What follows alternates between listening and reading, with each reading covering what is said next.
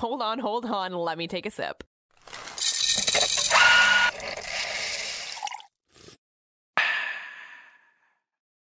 Yay, Wednesday. I'm a little sleepy this morning. I have so many things on my plate. I chose to do none of them this morning. Oh, I love that for you. Overwhelmed and angry is my day, so I need to change my space right now. I was up late, probably the latest I've been up in a very long time. Christmas shopping last night, so I was very sleepy this morning. Did you get stuff done, though? It's like Not a random Tuesday night to go Christmas shopping. You no, just felt no. In bed with my thumbs. Oh. Gotcha. Did I get anything done, though? No, I bought dumb stuff for a Christmas project that I'm working on, but not that I signed myself up for, but not remotely the things presents? No. And I know that you were shopping yesterday for dresses because you had accidentally sent me a text. Yes. Because I was worried. So I have a wedding on Friday, which I'm so excited about, just to go and like see other people. And it's an opportunity to get dressed up and the whole thing. Friday night wedding in New Hampshire. I'm all excited. It's in a barn. That'll be fun. And it's a formal wedding. That'll be cold. At Christmas time. Bring it on. Well, I'm assuming there will be heaters. I think it's like a barn, like, vibe. Okay, you know what I mean? Gotcha. Yeah. Like, I don't think people really get married in barns anymore. I think it's like... Gotcha. So, and it'll be beautiful. Like, holiday. I heard from people who know about the wedding, like, full holiday. I'm like, great. I am in it. This is like my jam. I like it. Sparkles and velour and... Yes. So what happens? I tell myself, like, Tori, you have a million things in your closet. Like, on no planet do you need to buy something for this wedding. You are literally the queen of Christmas. Well, I put everything on Monday in my closet, and it's all horrible. Yeah. All of it is horrible. So there I was at, like, 11 o'clock on Monday night, like, overnighting things, hoping that they get here in time. I still don't know. Nothing has arrived to my door. I'm a little bit stressed. I'm a little bit stressed because then I don't know what dress I'm going to wear. So I don't know what shoes to wear. I don't know what color to do my nails. I don't know how to do my hair. Now I'm like, I'm all a mess. And if you're a woman, you'll understand this problem. And if you're one of my male listeners, you'll just be like, that sounds like Tori. And that's it. That's all you know. I always forget the shoes because I have very specific footwear situations because I have terrible feet. So it's always like, I have to wear comfortable shoes anyway. Yeah. So I'm just anticipating whatever shoes I wear to not wear the whole time. So I'm going to wear it for the look in the ceremony and then we'll change. But like if I'm wearing a black sparkly dress, can I wear magenta heels? I say yes. But I have like full like Christmas plaid heels too. I have all kinds of stuff, which is why I didn't think I needed to shop it. Now I've spent $400 overnight dresses in multiple sizes to make sure that I have something to wear. 'Tis the season, everyone. It was the realization that like everything in my closet was either boring or too tight. And it was like, I hate that. My Forever 21 green velvet dress from 10 years ago doesn't fit anymore. Oh no, what to do? Get new ones. It's a good way to go through your closet and change things around, I guess. Yeah, I was going to hoard it forever and then eventually get rid of it in another decade when it really doesn't fit. Pretty much. But I was finding, though, I had a fun jumpsuit that I thought I might wear, and it's sparkly, and in black and navy blue, and I put it on, and it was a little too tight. It showed off, like, a little too many of the assets for a family wedding. But it occurred to me, it is, like, the perfect Taylor Swift concert outfit for midnights. So I was like, well, that can stay, just in case. Just in case I end up going to Eras Tour again. Just in case. This was not in our episode, but the Swifties were swifting last night. It was in a deep area of Instagram. Spotify, we think today, is making some sort of Taylor Swift announcement. They dropped puzzle pieces in stories all over different playlists and put billboards up all over the world of like different puzzle pieces. And of course, the internet be interneting and trying to put all the pieces together. My theory is that it's either announcing that Taylor Swift is like the #1 global top artist, which will be a very big deal, or we're getting another album. One of the two. Okay. That's kind of a big swath of things. No? It was, yeah, but we don't really know. but Spotify's in on it, so I can tell you that. We don't know. We don't know, but there's pictures of friendship bracelets and cats with scarves on and Taylor Swift and clouds. It's definitely Taylor Swift something, so we'll find out. I'm excited. Well, I'm happy for you. Let's get into what's roasting. Okay, for a second. I just don't get it. So I'm trying to be polite.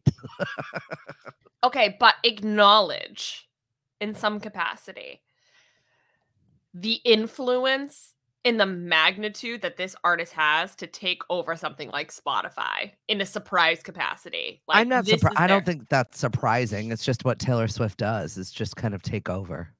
I love it though. Like, how cool is that? Like, she's the biggest Good artist for you. I love it. I'm not mad at her. The magnitude of the artist that she is to be able to do it, I think, is what's crazy. Okay. It's okay. What's roasting? I don't know. You tell me. What is going on?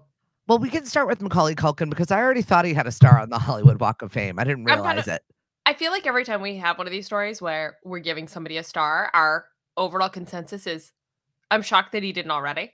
Right. Like, what is the parameter? It's kind of like, how does one get decided that this is the year that you get it? And how do you is it just like in a line situation? And by the way, I love everything about Macaulay Culkin and how he's grown up in front of our eyes and like managed to kind of pull himself out of his emo stuff and I put him on my Death League.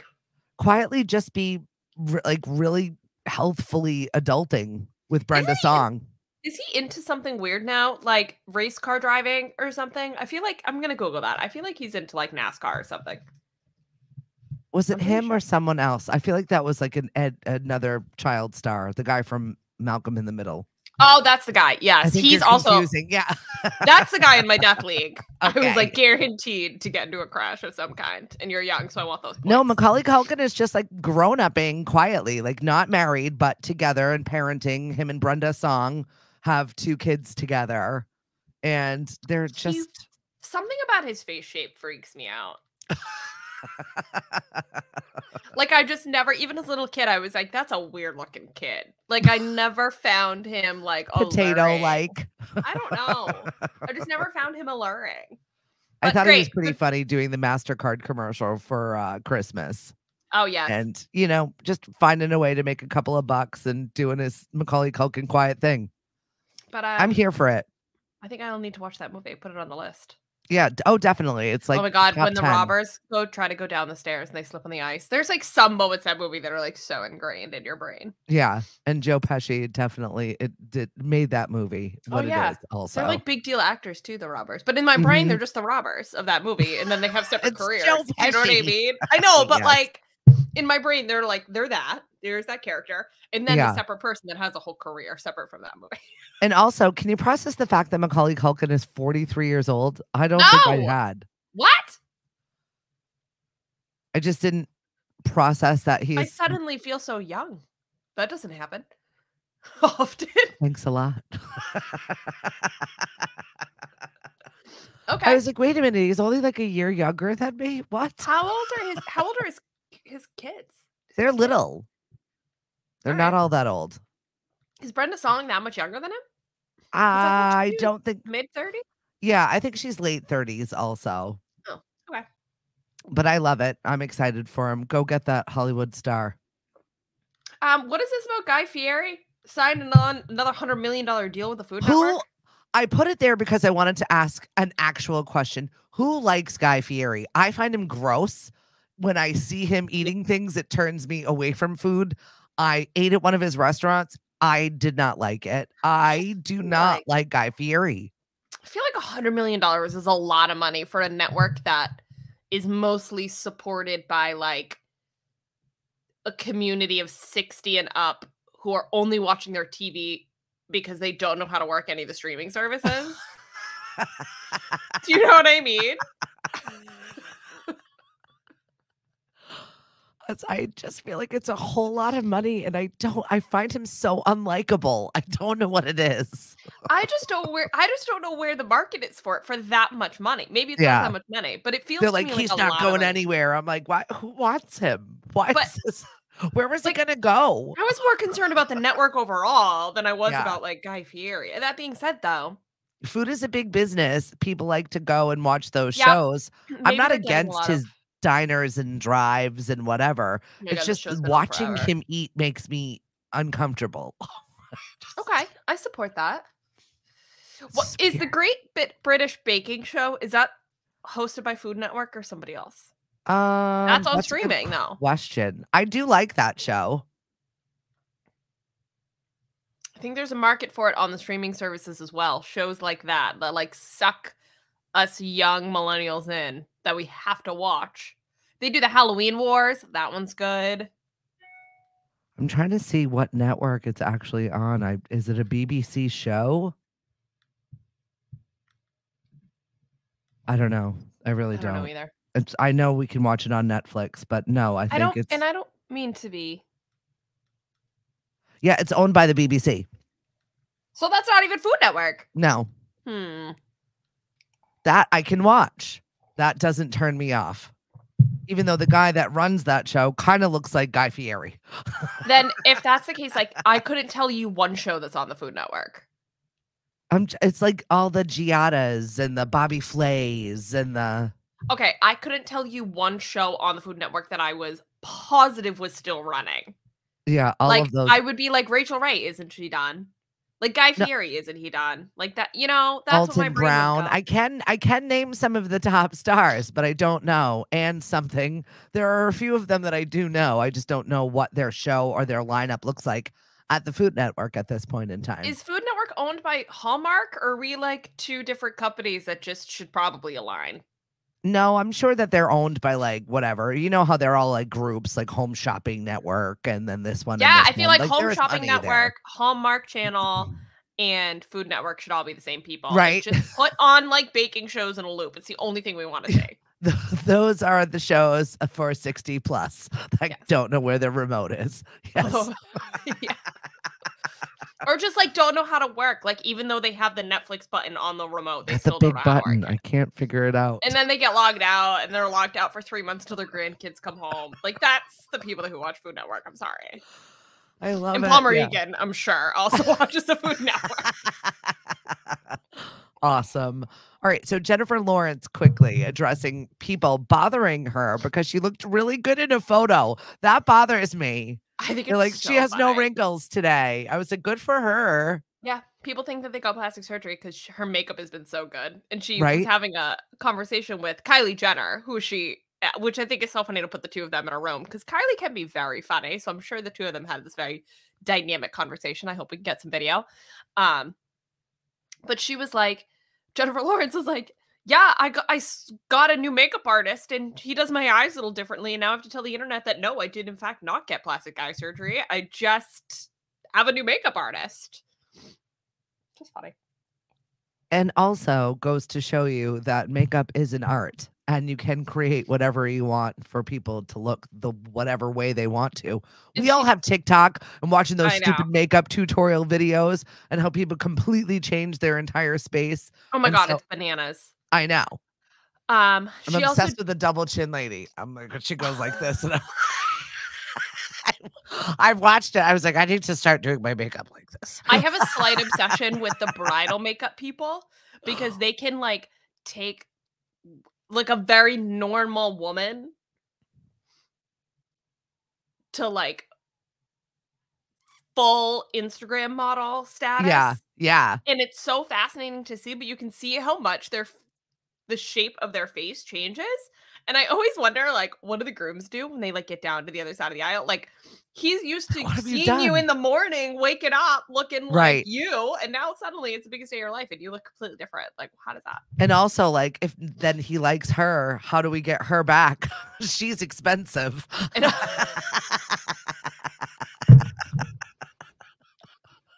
So the one day a year you get me to look like I'm on a postcard, and the rest of it, you married. You married it. Oh, man. I've watched a million of those tutorials where people completely change ethnicities, let alone their complete outlook on what? How did that even happen? And now people putting your eyelashes up here and all of a sudden you oh my God, I know. Get it. And people are did you see the thing about Beyoncé? How they're claiming internet trolls out there try to say that she was trying to be white for her Renaissance movie premiere look. Oh my God. Isn't it powdered wigs and powdered face? Like, that's the way it was, right? I think she was wearing a silver dress and wanted to put on silver hair, and the lights made her look a little lighter with the silver everything, and now suddenly the internet is destroying her. And her mom came out to defend her. Yeah. Once again, I don't love it when stars' moms are out there defending them. Just be quiet, Tina.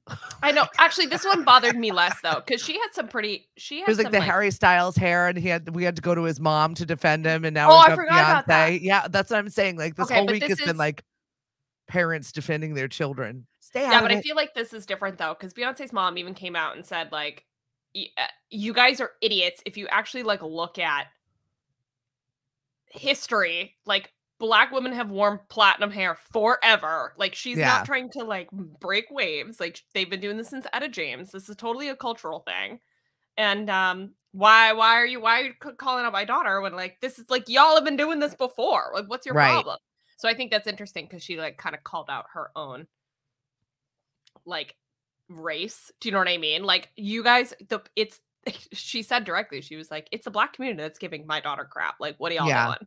Like, are we not supposed to lift people up? Like, what are we doing here? So I thought that was interesting because usually you see a little more. But isn't that usually the way it goes? Like, I know in my Portuguese community, for instance, they are like the first ones to be like, oh, you know, she's ours.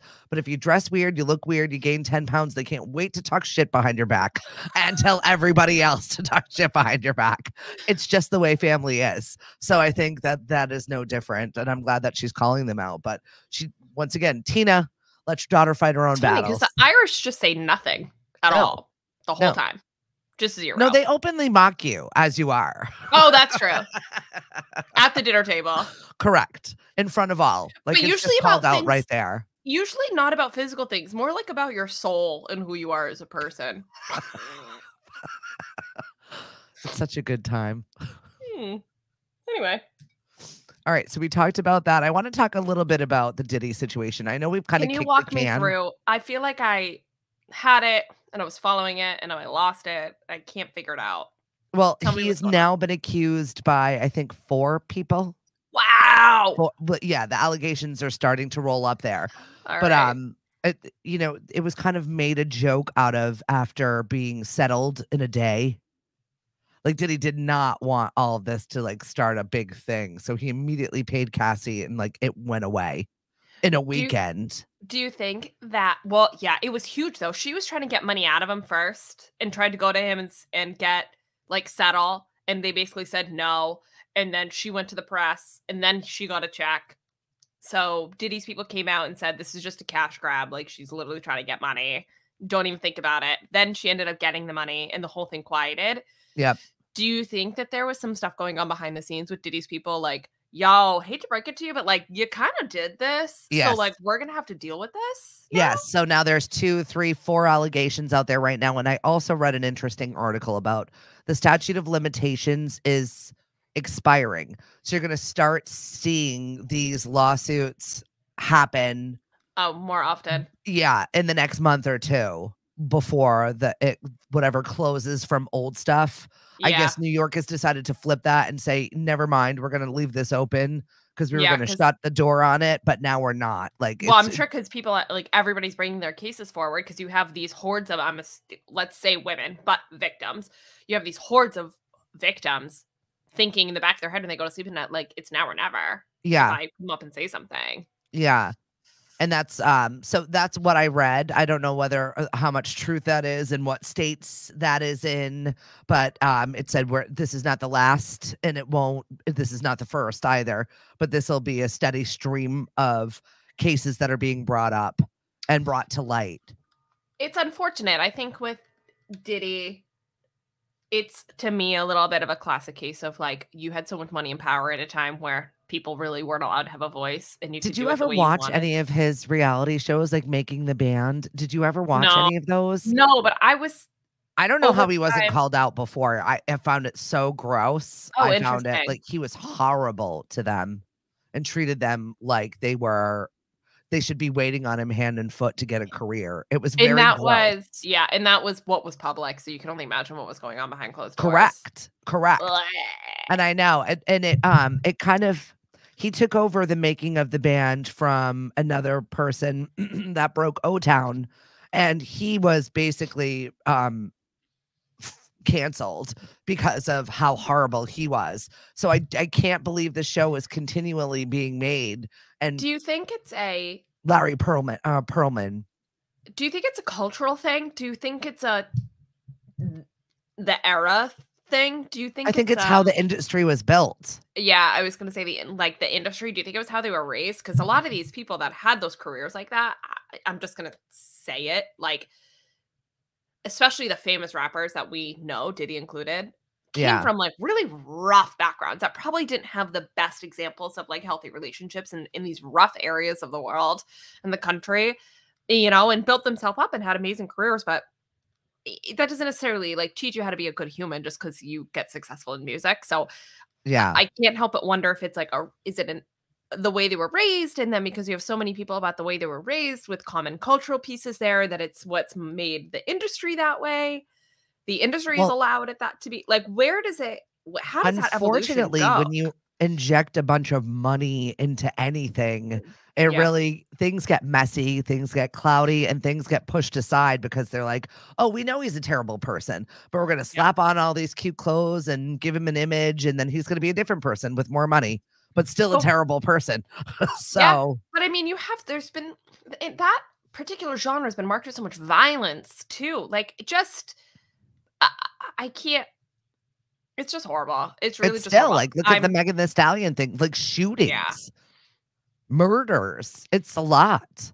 It's insane. Yeah, so it's not really a shock, No. I think They openly did it, is what I'm saying. Like, I don't know why this was even shocking to anybody. I said, I've seen Diddy openly on television, on camera, belittle, berate, and treat women terribly just so that they could be pop stars. It was gross. Yeah, no good. Well, yeah, the industry is changing. People's ability to speak up is changing.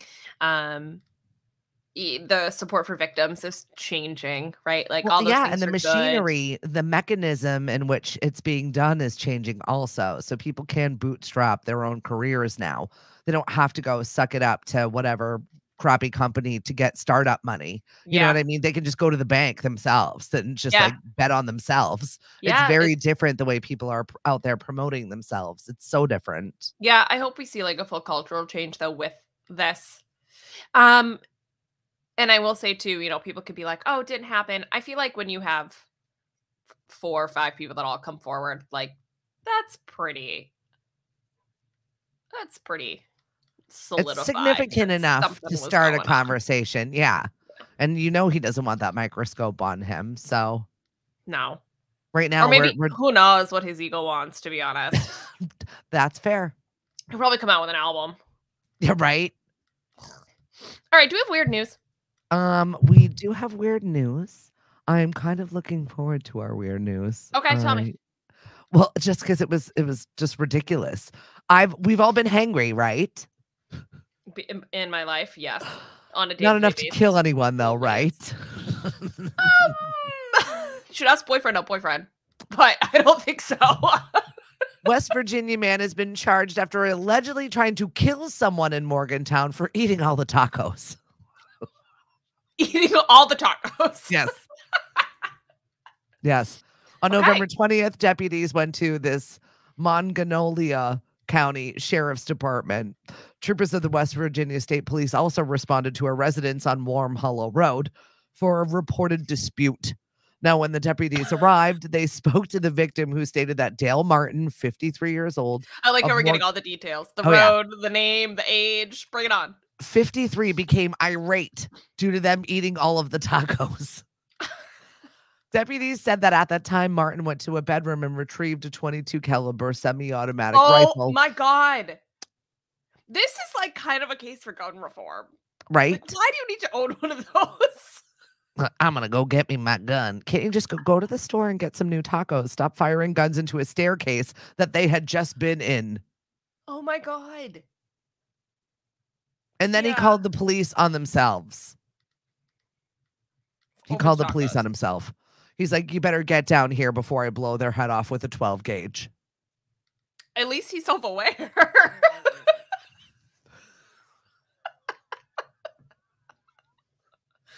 Have you ever been that hangry? No, because I can cook for myself. I'm getting better. Give me a granola bar.